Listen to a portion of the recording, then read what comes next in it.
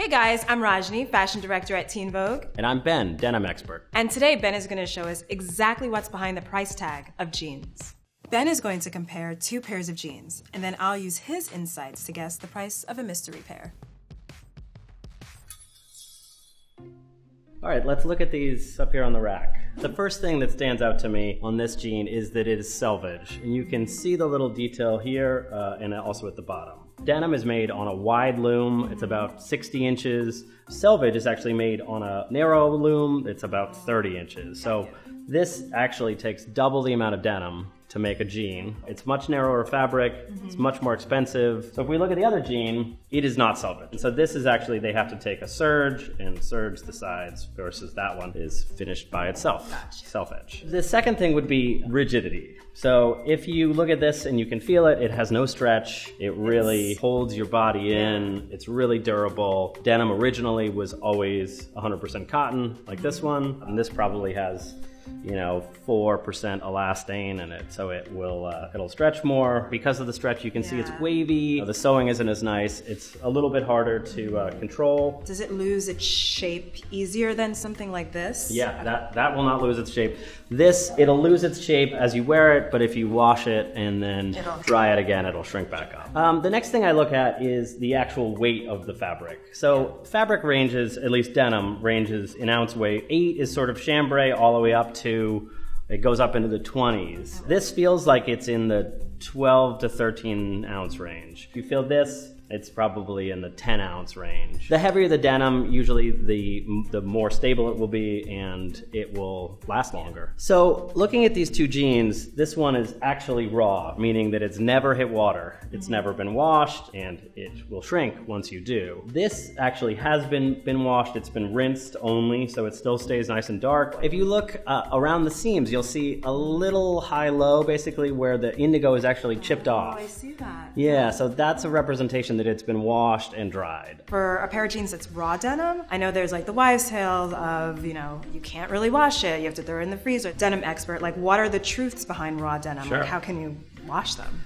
This jean, you shouldn't wash. You should wear it in as long as you can so that it breaks into your body. The true denim purists actually don't wash it and they put it in the freezer. So it is true. It is a wives' tale. I hear it doesn't do anything. If you actually get to the washing point, then you would just wash it inside out on cold and hang dry it. Don't put it in the dryer. For all of those reasons, I'm going to bet that this is a more expensive jean. Here goes. Dun, dun, dun. $165. All right, let's take a look at the other one. I'm gonna guess this one is a little bit more affordable. Let's take a look. Yes, it is. $80. All right, not a bad price. Half the price about. This is kind of like your high-end experience. Your purest jean, Yeah. yes. With all that in mind, let's talk about your jeans. What have you learned? Okay, I feel like I've learned a lot. The first thing that comes to mind is, ta-da! Selvage. Selvage, just like that jean. Also, there's no elasticity. I don't have any give in it, so I'm gonna go with raw, no elasticity. From there, I would say the next thing is it's heavy. I feel every step I'm taking. So again, I'm going to 165 zone as opposed to the 80 zone. Looks like it. And then last but not least, just like the wash, there is no gradient of color at the very end. It looks raw. Looks raw. For all those reasons, I'm gonna go more towards the luxury high-end side. What do you think? How you feel? I'm with you. I think so. All right. Dun dun dun! Big reveal. The big reveal. Woo! Wow. $350. That is up there, yeah. So I think some of that comes from obviously selvage. A lot of it is the style detail also. And the cuffs. The cuff is reversed. That's probably Japanese denim. No wash, so it's rigid. Nice heavy weight. $350 is a lot, but at the same time, I'm all for the price tag for something that is this luxe. I mean, I have both. The expensive selvage, rigid jeans, and then I've got the casual ones that I wear on the weekend. So the first thing that I look at with a boyfriend jean is the overall construction. A really good way to tell if something is better quality is if you look at actually the stitch detailing. So if you really look close here, there's a lot of start, stop. Oh yeah, I see that. It's kind of like bunching over each other. Yeah, the threads haven't been trimmed, under the belt loops, there's loose threads everywhere. So you can kind of tell the quality isn't the best on this one. So it's not as polished. It's not as polished. And if you move over to this one, despite all of the destruction, you still see that the quality of stitching is really nice. The construction is there, you know, all the little details, all the trimming. You know, it really looks like a great finished jean. The next thing that I look at that is an easy one for you to look at the store is stitches per inch, or SPI is what we call it. The easy way is to bring a ruler with you and you can actually count the stitches per inch. The more stitches per inch, the higher quality, basically. It will last longer, it takes longer to sew. Because it's tighter. It's tighter. This has 8 stitches per inch versus this, if you look over here, it's less. It's definitely bigger. It's wider. So this was quicker. They ran it through the sewing machine a lot faster. The next thing that I would look at is the overall process or wash of the jean, and that makes up a lot of a boyfriend. Just immediately, this one to me looks more luxe because there's more process to it. An old boyfriend would be worn out, holes in the knees. This was bleached down to look lighter. It has this irregular marbling here, like it was left in the sun. Gotcha. Obviously all of the big holes, and even the cutout fly here. And if you go over to this one, it looks a lot flatter. Yeah. That's usually a red flag. It doesn't have as many whiskers. Wait, what are whiskers? So whiskers are actually these lines here that are drawn on usually with sandpaper, and they actually originate from the way you would wear it. So, so like the creases, essentially like when you sit down and you buckle up. That's where it comes from. If you look at this one, it has levels, and they do some of that with actually sanding by hand. This one was probably done with lasers. They can now sand with laser beams, put a pattern into the computer, it burns off the top layer. And this one, all of them will be the same. This one, everyone will be slightly different because it's a different person working on it. Okay, and the last thing that I would look at is the finer details, the subtle things that make this jean great. This jean has a little F here at the bottom. You would never notice. Some of the interesting things are the rivets here. This one's a little bit smaller. This one's a little bit bigger. This has a little bit of stretch in it, which the original ones wouldn't have. Button fly versus zip fly. In a boyfriend jean, button fly is gonna denote more quality. Zippers are actually less expensive than buttons. Okay, with all that in mind, I'm gonna guess that this is the lower price jean. Big reveal. Let's take a look. Yes, it is. Oh. It makes sense. Okay. And then over here, I'm assuming that this is the more luxe, more premium jean. Let's give it a look. And it is. Wow, $275 versus $80. So you're really paying for all of the details, all of the little subtleties, the wash. So let's look at yours. What do you think? I mean, the overall construction, to be honest with you, I can't necessarily tell. It seems okay. But the one thing I did see is like the stitches per inch. Seems like they're wider. Makes me think it's probably more on the $80 side than the $275 side. Okay. Then I was just looking at the wash.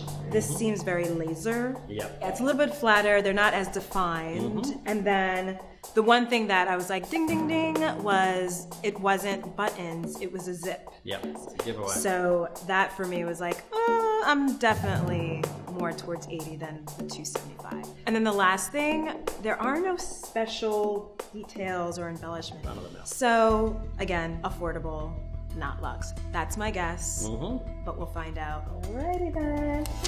Whoa! 40. Look at that. I knew that this was definitely more of an affordable jean. Again, from the beginning, I didn't feel like it was a true boyfriend. Sure. You know, even though it was supposed to be a boyfriend, it just didn't have those elements. Good job. So this two-tone style is back in a big way. I just want to know why they're back. This is the reason why.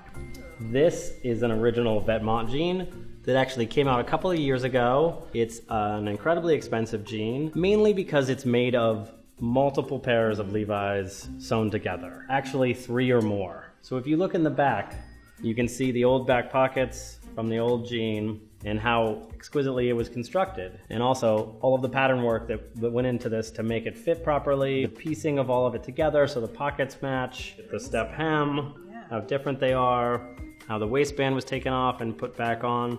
Just the overall construction of this jean is intricate. Just really a true work of art. The other thing that makes this an expensive jean is the name. Vetements being an incredibly popular brand, you're paying for the construction and the unique ideas, but for the design team and how they came up with the idea and how they actually figured out how to make it work. The next jean is basically inspired by that.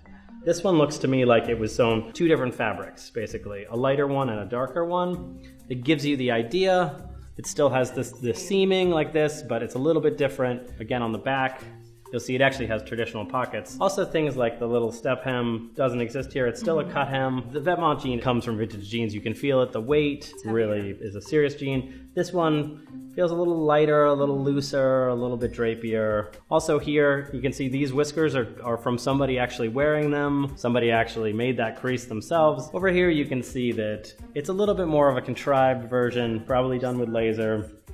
Just lines, not as natural as the real thing. This is the real deal. This is the Vetements. Here we go. $1,340. You're paying for 3 pairs of jeans plus a lot more. And the next one, $79.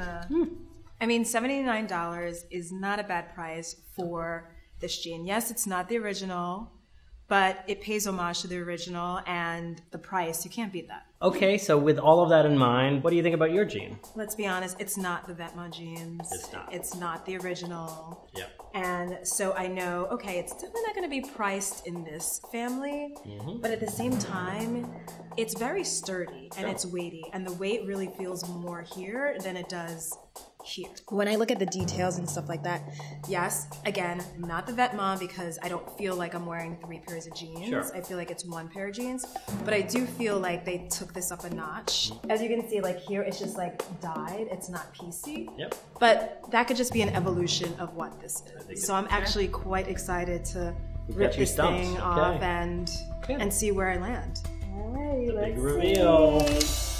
Wow. Okay, all right. So I wasn't too far off with my predictions. No. I do feel like we did fall, maybe not in the middle, but I knew I wasn't there. Yep. I knew I was a little higher than there. Sure. So I'm very happy. I think you got it right. I think it has the weight.